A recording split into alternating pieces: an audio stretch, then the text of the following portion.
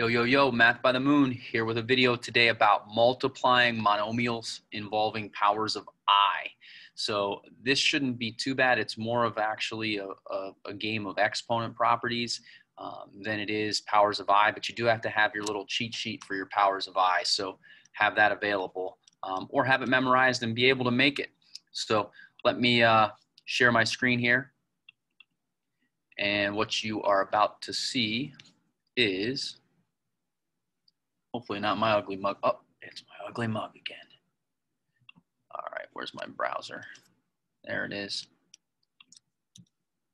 So here we have 4 examples. So if you want to pause the video and write those 4 examples down, please do so. What we'll end up doing, we'll go this way. We'll go 1, 2, 3, 4. I'll number them, okay? I don't know why that's saying that, but we're going to keep on going. Hopefully it doesn't crash on me. So number 1 here, what I said earlier is about multiplying. It's going to be more of an exponents property. So remember our exponent property, when we multiply, we add the exponents. So we'll take 1, 2, 3, 4, it'll be I to the 4th. And we multiply 2 times 3 is 6, and 4 times 5 is 20. 6 times 20 is 120. And we said that I was an atheist. He doesn't believe in higher powers. So we have to know what I to the 4th is. I to the 4th is 1, uno, and eins. So this would equal 120 times 1, right? Because I to the 4th, or just 120. Okay? Second example over here gets a little more difficult because now we have something with powers of I that are a little higher than just a regular 1. So we'll multiply the coefficients. This is 20 times -2, so that's -40. And then we have all of our i's. 13 and 12 is 25, 26, so that's I to the 26th. I added them all up. And I know that 26 divided by 4 is going to give me a remainder of 2, and I know anything with a remainder of 2 is -1. So I'm going to take this and I'm going to replace the I to the 26th with a -1. So it'll be -40 times -1, which is +40. Okay.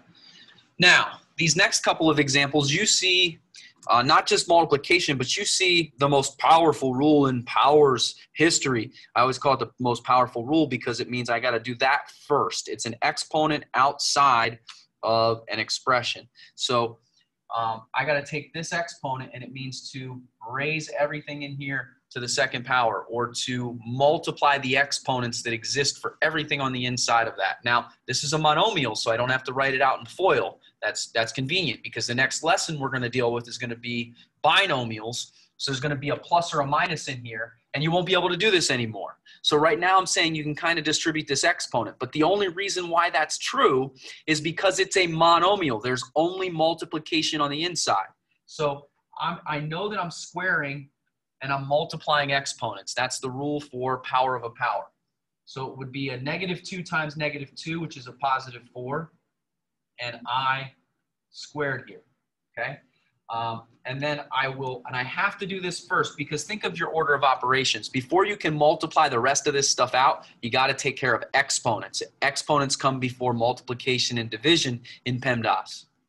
So now we have 4i to the 12th times 5. I'm going to make that 20, and I'm going to drop in here my I to the 25th again. I'm going to combine those, just maybe to speed up the math a little bit. So 20 times 4, and it's +4 because a negative squared, a negative times a negative is a +4, would make this 80. And it will be I to the 27th, because now we're going to add these exponents. And we know that 27 divided by 4 is going to be a remainder of 3, and it's a positive remainder. So you look at your little cheat sheet, that's my pirate I, that's -I. So this will be 80, and instead of I to the 27th, we know that's going to be -I, right?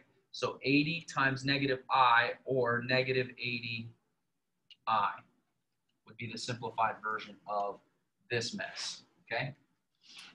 Last one, example 4. I'm going to throw something in here real quick just so I address it. I'm going to put a little 4 as my exponent in there. So it's 2i to the fourth, okay? I want to explain this so that we all, it's not just a rule that we're memorizing, we're going to actually hear it out. So first of all, we got to take care of this power of 2 before we can multiply. So that means I'm multiplying whatever that base is times itself. It's squaring. So -2 times -2 is positive 4. I to the fourth times I to the fourth is really going to be I to the eighth.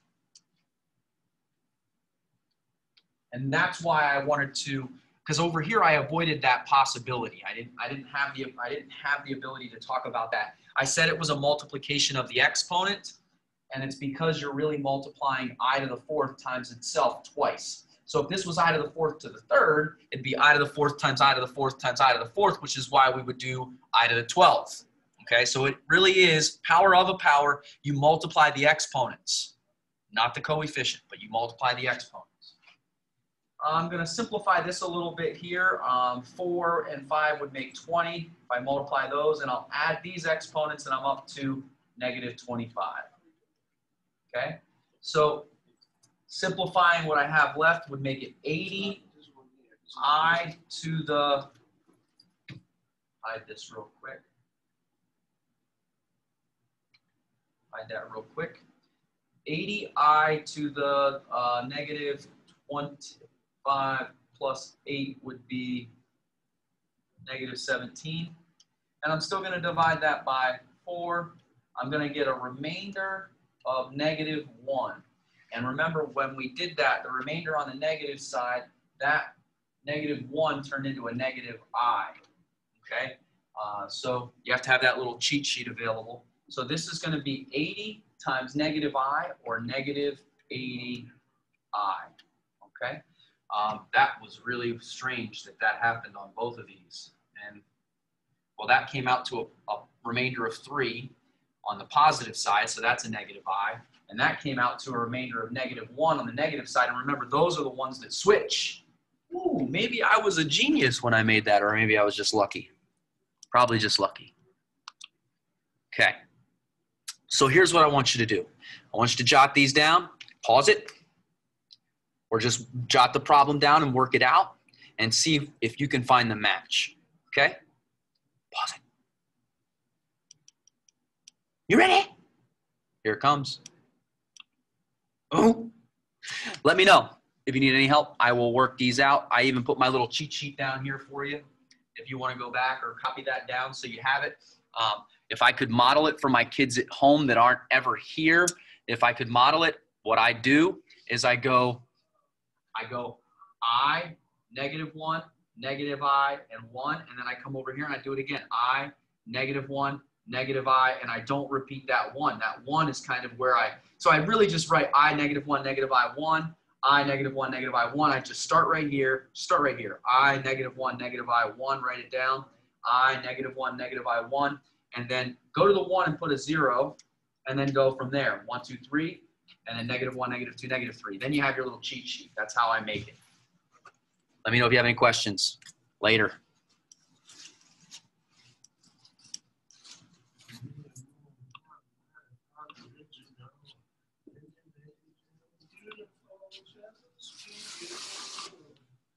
What up, Moon? Yo, what's up, man? How you doing? I'm doing good.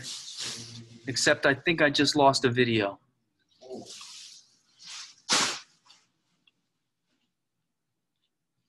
You liking this online stuff?